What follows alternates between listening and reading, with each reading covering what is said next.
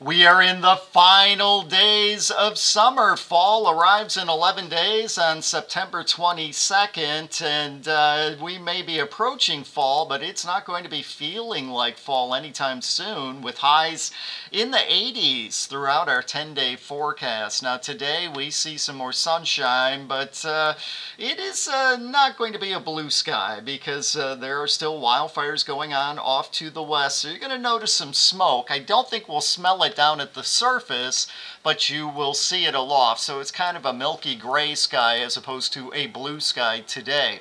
Now once again today we do have some patchy areas of fog to deal with early on. They will not stick around long, and then we have that hazy sunshine.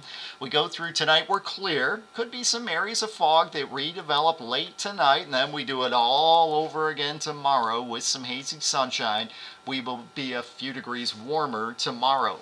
Our forecast for today, again, some patchy fog early, then we are mostly sunny. Our high today up around 84 degrees, so a few degrees warmer than Tuesday. For tonight, skies are generally clear. Could see some patchy fog overnight with a low of 56 degrees. For tomorrow, we have some sunshine around, highs in the mid-80s. We're calling for 85.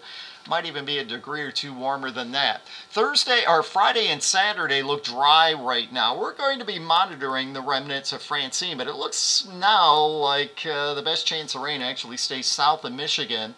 We're in the low 80s Friday and Saturday. Sunday put in a very small chance of a shower, a high near 80 degrees, and then look at next week. Highs in the low to mid 80s each day. Right now it looks like partly cloudy skies through that period.